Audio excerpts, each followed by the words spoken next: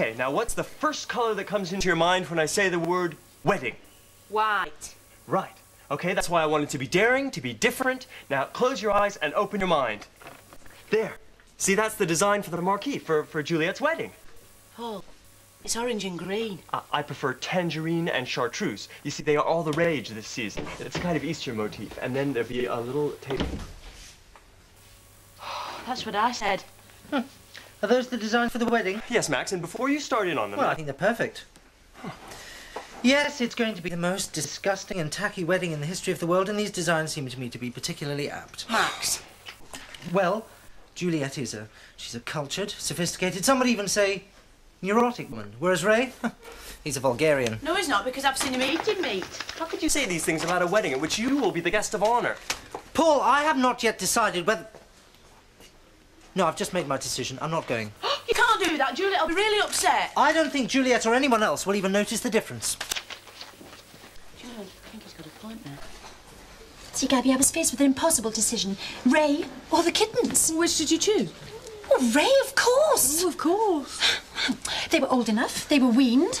I found them very, very good homes. Oh, where have they gone? I gave one to Steve and one to Andy. Oh, well, the one with Andy should be all right.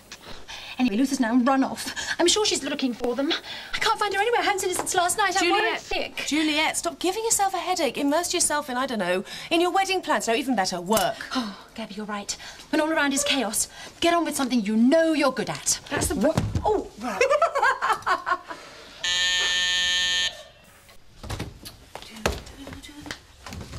Hello, welcome to Motormouth. You must be the chocolate sculptor. No, the stunt man. Oh, no. No, I've come to see Mr. Max Church. Is he about, love? Oh, yeah, he is. If you just sign the visitor's book and then we'll go and find him, all You're right? from the north, aren't you? Oh, how did you guess? Oh, I can tell.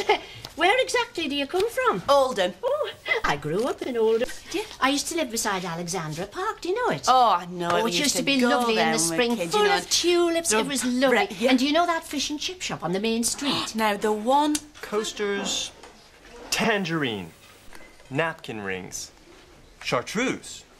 Yes, right. Any chance of a cup of tea?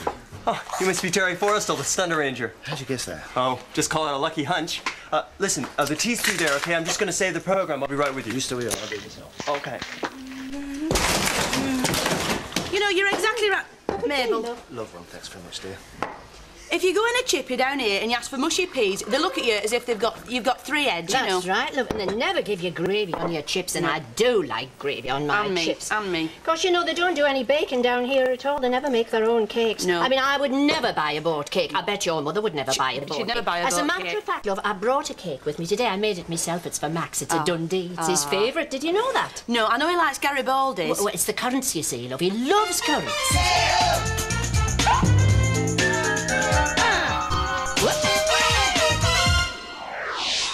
Yeah, well, it is still half-day closing on Tuesdays, you know. That's Claudith Carr. But, you know, we might... Oh, hi, Neil. Hi. Neil, this is Mabel. Hello, Mabel. You're Mr. Buchanan, aren't you? Oh, I love that programme of yours, that art attack. Oh, thank you very much. I tried the plop art, you know. Oh, what a mess I made. Good for you. Have you seen Max? Yeah, he's upstairs. Oh, great. Come on, Hey, Mabel. Mabel, wait till you try squid yard. Oh, Mr. Buchanan. You know, Terry, I've toyed with the idea of becoming a stuntman myself. Just sort of following in my dad's footsteps, you know? He did all the stunts in all his movies himself. I remember this one movie, he's like in this bar on Mars, right? Just minding his own business. When the baddie gets him in this tentacle lock, right? So he just has to beat him up, and he jumps out the window. And there's a passing guard, and he KOs and picks up a laser pistol and lets him have it. That happens to be my teapot, you clumsy American Burke. Calm down, Max. It's just that I'm thinking of maybe training as a stuntman. Well, that's a very good profession for you because you don't need any brains. Have you met Terry Forrestal, the stunt arranger? Of course, brains help. And Max now says he doesn't even want to go to the wedding. Oh, I expect he'll enjoy it when he gets there. Well, I'm dead excited. I'm being a bridesmaid and we're having haute cuisine. What's that? Well, it's like really posh food all displayed nice on your plate. You mean all bits and pieces? Yeah. Oh, I don't like that sort of thing. I like a proper sit-down meal. Yeah, you're right. And where are they going for the honeymoon then? Oh, I think somewhere abroad. Abroad? Oh, yeah. I'd love to go Excuse abroad. me. I've never been... Max, here. Don't interrupt me when I'm... Hello.